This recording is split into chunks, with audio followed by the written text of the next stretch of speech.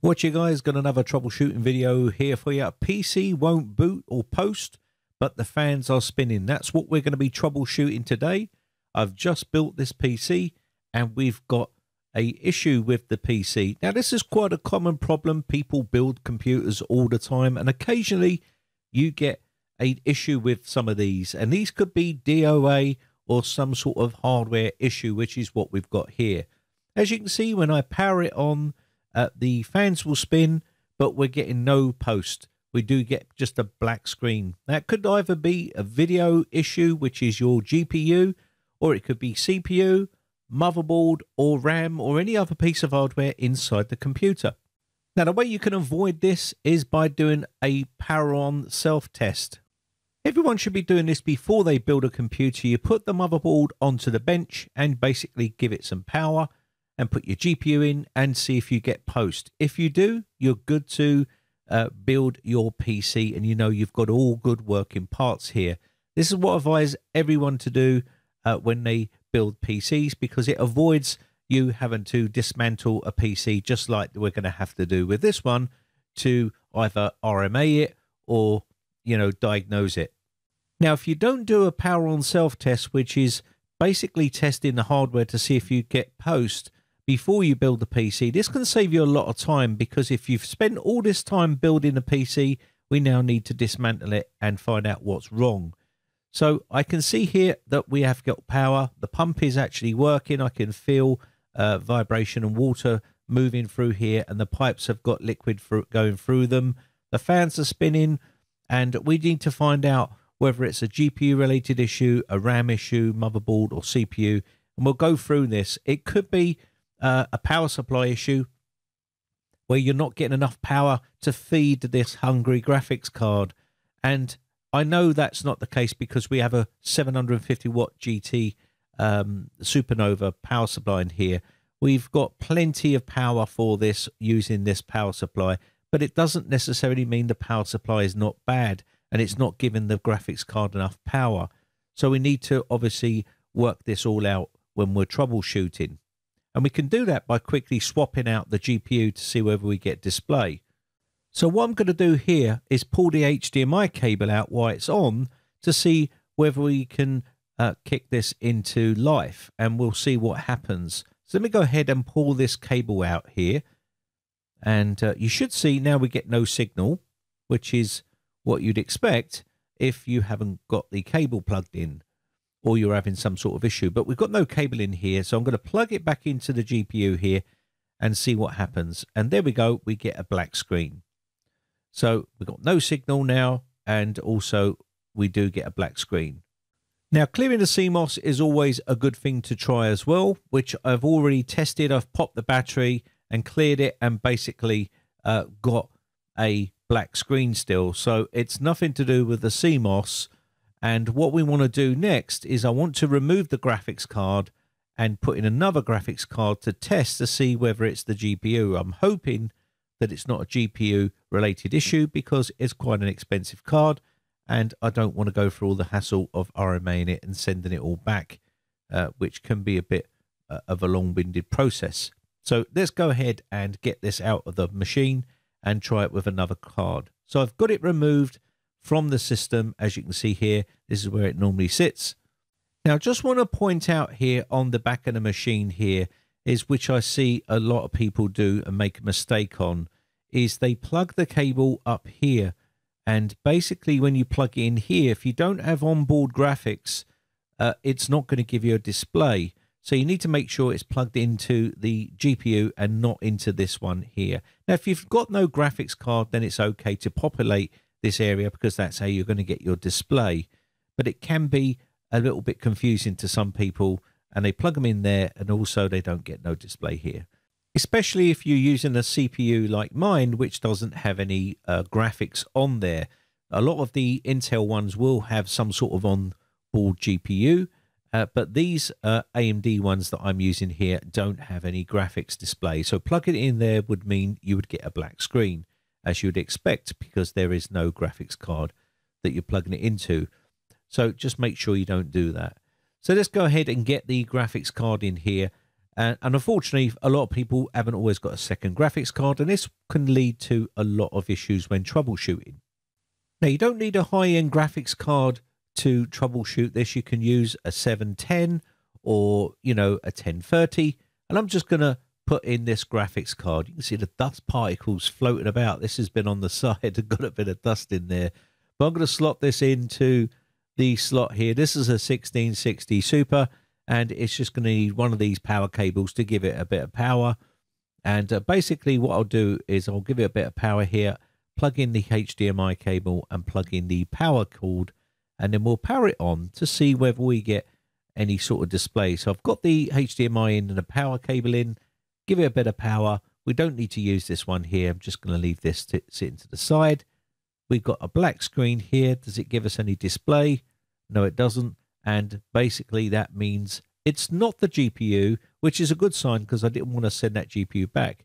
So now we're getting the same issue with two GPUs, which tells me it's more than likely not the GPU because I know this GPU is in good working order. Now, because this is a 1660 Super and it doesn't require a lot of power, this 750 watt power supply that I have in this system here means that this power supply could be bad, but I very much doubt it. But I'm going to move on to the next step, which is memory, because sometimes reseating the memory or just using one memory stick, we could have bad memory. So I'm going to definitely move on to that step. I can always test another power supply a little bit later on. So let me go ahead and assume the power supply is okay for a second. And because we've already tried a lower grade graphics card here, but it doesn't necessarily mean that it's not bad. So we will need to test that. So I've got one stick of memory now into the slot. I've removed one stick and we're going to power on to see whether we get any sort of display. So we've removed one stick and again, we're getting that black screen of death. There's no display here. So we now know that this stick doesn't work in that slot and we need to swap and try this stick. But first, what I'm going to do is put it into another slot and try it in that slot as well, because we always need to try both of these sticks. But I'm going to try it in the other slot first, and then we'll swap the sticks around and go from there. So let's go ahead and power this down and swap the stick over and put it into the other slot. And that's what we need to do here, just to see whether we get any post. So I'm going to basically plug this into the next slot until you hear a click, and then we can power on the computer and see whether we get some sort of display. And what we're going to do here is leave that for a little second or so. And oh, we've got a HDMI cable, as you can see here, and now we have some sort of display on the screen, which is a good sign because now it means that we've finally worked out what it could be. It's either a bad RAM stick or it's a bad motherboard slot, and we need to try and swap this out. So I'm going to put this into the other slot again. Now we know that this stick is working and that slot is working. We can now troubleshoot and find out whether it is the RAM or whether it's the actual motherboard. You can see here we do have BIOS display, which is a good sign as well. So let's power this down and put the other stick of RAM into the same slot to see whether we get post with this one. And that way we can test to see whether the RAM is working properly. If we get post, it's going to now go down to being a motherboard issue. So let's go ahead and just pull this out here and swap these around and put them into the same slot again. It's not rocket science. It's pretty straightforward stuff. And if you want to be a technician, this is the best and quickest and easiest way to diagnose and troubleshoot computer problems. People overcomplicate things, and I see loads of videos online where people overcomplicate things. Keep it simple and you'll find faults very, very quickly. So now we're giving it another bit of power here to see whether we get post. There we go. We do. We've got the same display. It's now starting to boot up because I've already got Windows 10 on that drive. And you can see we now know that both of these sticks are working in one slot on that board, which means it can't be a memory issue. It's got to be related to the motherboard or the slot on the motherboard. Now I've checked the motherboard slot to make sure there's no debris in there, and I've looked inside. I can't see any sort of debris inside the board because it's a brand new board.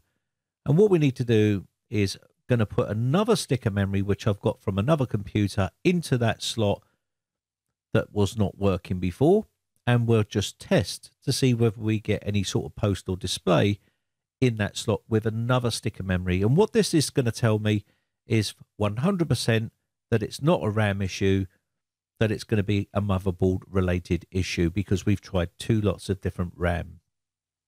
And this is the easiest way to test. So we're getting no display, as you can see here, with another stick of RAM, which is a known good working piece of RAM, and I'm going to put it in that slot there, and it's not working.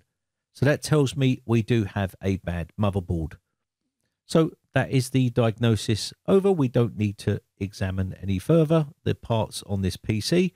What I can do is just quickly put this stick of RAM into the working slot that worked to see whether we get a bootable PC if I put it in here, which I'm expecting we will, but I just want to be 100% sure so I can fill out the form correctly and say that it's a bad motherboard.